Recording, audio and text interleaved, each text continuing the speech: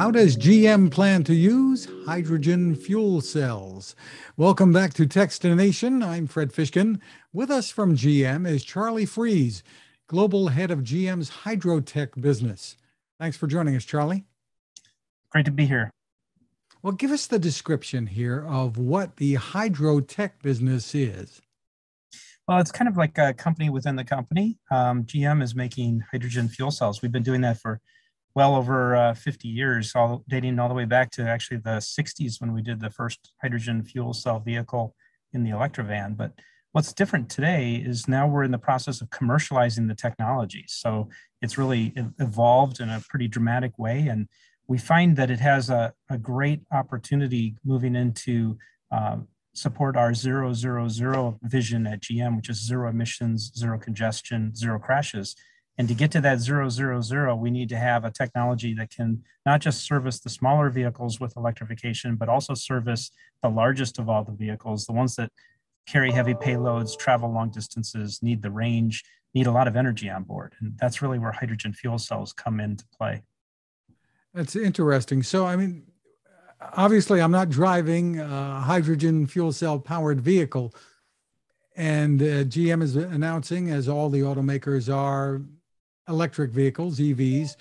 So describe for us so that we can all understand where the hydrogen fuel cells will fit into the picture. And I guess it's beyond the vehicles themselves. So tell us. Yeah, well, it's interesting because batteries are a very efficient way of moving vehicles, and they're over 93% efficient. So the great advantage of the battery is it can produce a lot of power.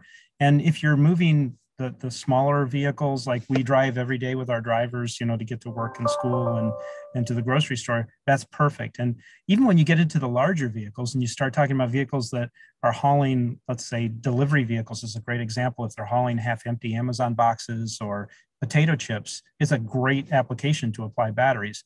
But if I start hauling really heavy payloads, now if we're talking about liquids or steel, things like that, and I want to haul long distances, and I can't afford the time at either end of the beginning or the destination location to recharge the batteries, that's where hydrogen can play a really unique role. It can give you that zero emissions, electrified, more efficient propulsion system with no emissions other than water vapor. And we can also give you the ability to get the range, so hundreds of miles beyond what you can achieve with the batteries without compromising the payload of the vehicle, and also doing it with a very fast refueling time. So we're talking minutes instead of hours. And that's a big advantage because if you're using commercial vehicles and you make money when the wheels are turning, you need to keep the wheels turning. So we've announced over the last 12 months some applications that are really interesting in their ability to do that. One is a collaboration we're doing with Navistar to apply the hydrogen fuel cells with our Hydrotec technology into the Class 8 trucks. So 2 of them would go into a Class 8 truck application. We've also announced with a collaboration with Wabtec, which is locomotives. So these are big locomotives on the rails. And now if you take that same technology that goes into a Class 8 truck and use maybe somewhere between 8 and 25 of these, you can power a 3 megawatt locomotive. And that gives you the ability to put clean technology on the rails. Again, big vehicles hauling heavy payloads, long distances that need fast turnaround. All of that can be achieved with the hydrogen. And then we've also got another collaboration applying the technology to aerospace, and that's with Liebherr Aerospace to develop a replacement for the turbine in the back of the aircraft that is the auxiliary power unit, and instead doing it with a clean hydrogen technology that's quieter, more efficient, takes the emissions out of the picture. So that's yet another very different application. And more recently, last week, we announced an announcement with Renewable Innovations to develop our Hydrotec fuel cell systems into stationary and mobile power. And that really opens up a brand new world for clean energy, where we can start to think about putting electricity at different points where you might have to do DC fast charging for electrified vehicles and you don't have the ability to do upgrades to the grid, or you don't have the time for the permitting, you want to get something out there very quickly, or backup power systems, maybe for, if you think about a hospital or a school or a police station, places that could be affected by things like rolling blackouts in California. Those would all be great applications for a zero emission fuel cell generator. Very, very interesting. So a hydrogen fuel cell generator could actually recharge electric vehicles in certain circumstances, what you're saying. Yes, exactly. And what's interesting about it is you can do it because it's it's portable, right? So I can put the hydrogen fuel cell system on board a trailer, or I can put it on a skid and I can locate it at different locations. You don't have to rip up the pavement and run new power drops off of the grid or install new panels. Instead, you could have a system like the one that we're talking with.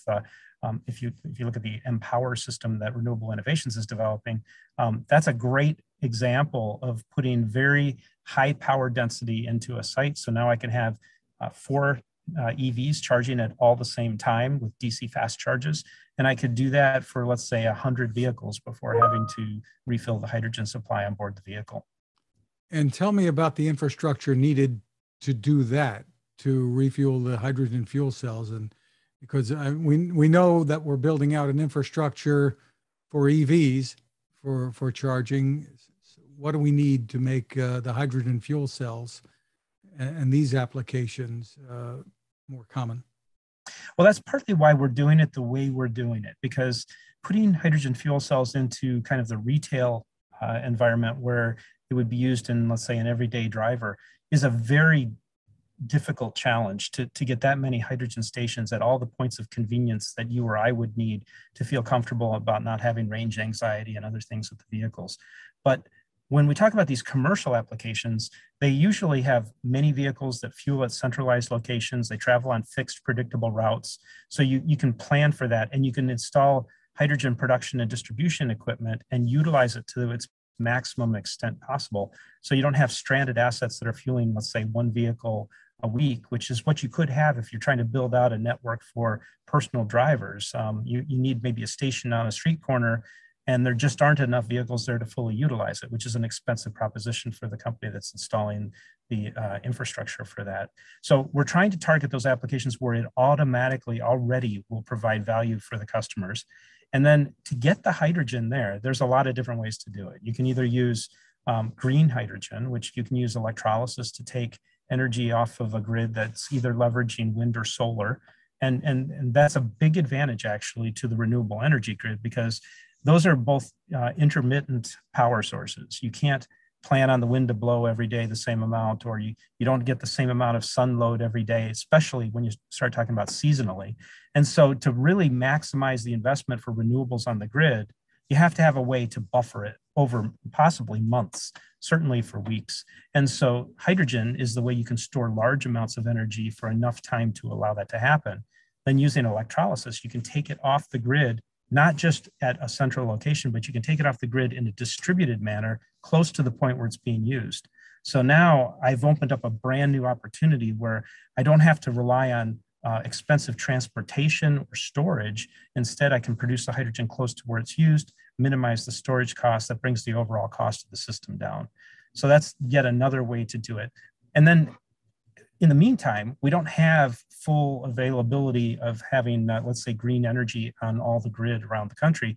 So there can be bridging strategies. And one of the things that we can do is like gray hydrogen, where we can use steam methane reformed natural gas. And this is a great way to take already greener technologies, even though natural gas is still a petroleum related fuel, but it could be actually cleaning things up by not just finding a more efficient way to use it, but it could also be taking recovered natural gas that comes from methane that's coming from landfills or wastewater treatment plants. And rather than letting those go and vent into the atmosphere, we can capture it and turn that into green hydrogen. So that's actually a very positive way of using those sources of energy. What are the chief obstacles that you need to overcome here to achieve all this? Well, today we're already seeing applications where the hydrogen fuel cell can provide a cost of ownership advantage for some of these different markets. I think one of the biggest challenges is just having some stability, knowing how the rest of the industry is going to be building out and coordinating it. So we make the hydrogen fuel cells. We're working with partners to put those systems into their product, whether it's a locomotive or a Class 8 truck.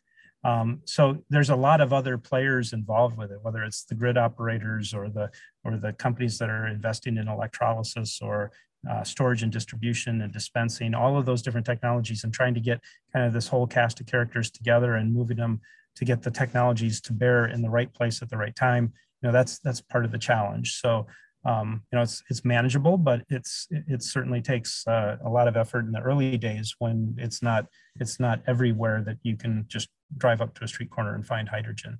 But really, we faced this before. It wasn't too many years ago that I can remember diesel engines were gaining in some segments like pickup trucks for popularity, and you couldn't really find diesel fuel in a convenient way. People were going to the truck stops to refuel their diesel pickup trucks. And actually, a lot of people thought that that was going to be the restriction on the growth of diesels in that market. But if you look today, you find diesel fueling stations at all of your corner grocery stores and plenty of convenient places. Actually, I'm driving a diesel pickup truck I'm sitting in the seat of one right now. So it's very easy to find. And so, as the popularity of the propulsion system increases, then there's demand. So then you can get the investment in the infrastructure, and it's kind of a self-fulfilling strategy that way. So the economics you're saying can make sense for this. Yes, they can. And there are examples already where that's the case, and it's started to mature. One example is in forklifts with hydrogen fuel cells. So a lot of plants that are using forklifts, they actually get a lower cost of operation by switching from battery electric forklifts to hydrogen fuel cell electric forklifts. And they're using these distributed centralized refueling models that I just kind of outlined for the big trucks. And they're applying it in storage areas like warehouses or in factories. And what's really interesting about this is, as you've leveraged the factories and the warehouses, the other vehicles that always come into play with those locations are Class 8 trucks. That's where you're getting your deliveries to or from the door. And so you can start to leverage that same investment for the forklifts to give you one of the points of fueling for the trucks. And the other places the trucks go are places like rail yards and airports. And those are other very interesting applications for hydrogen fuel cells. So you can start to get some duplication of benefits by those single points of fueling, where you can actually support multiple modes of transportation. Are you saying that a hydrogen fuel cell powered truck, the big trucks that we're talking about, they make more sense than the EVs that a number of companies are working on? Well, not for every application. And this is actually one of the things that makes me really happy with working within the strategy that GM has established, because we're very strong in the Ultium battery technology. That we're a leader in that technology, and we're also a leader with the Hydrotec fuel cells.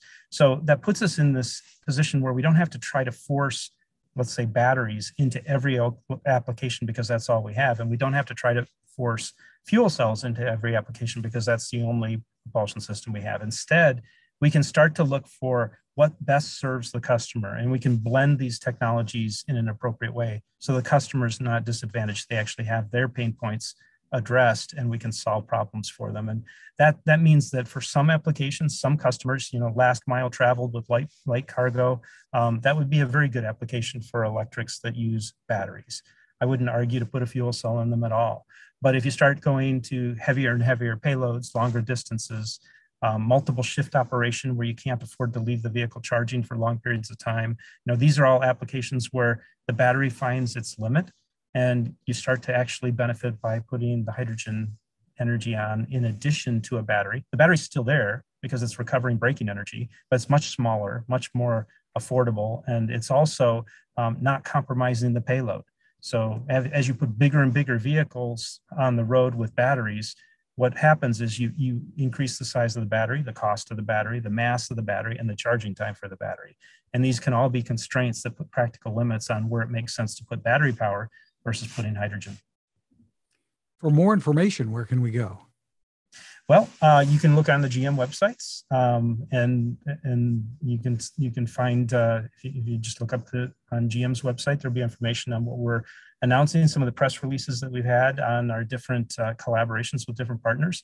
And as time goes on here, I think we're going to have some really interesting things to talk about in the future using what builds out from this technology and our strategy. Again, it's called Hydrotec with a TEC on the end. Charlie Freese, thank you for taking the time with us. Thank you.